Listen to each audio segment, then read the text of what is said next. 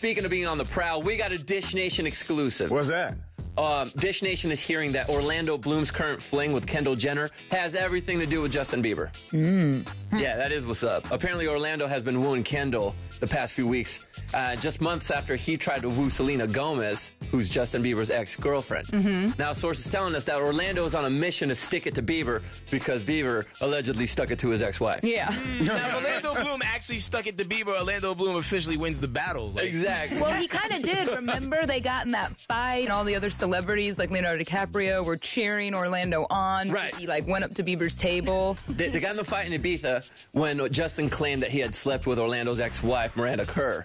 And then Orlando's still all pissed off about that, so he wants to go after Bieber now. Yeah, because his punch didn't land. Yeah, like if you punch Justin Bieber and don't kill him instantly, Yeah, you lose all your street cred right You're there. gonna be mad forever.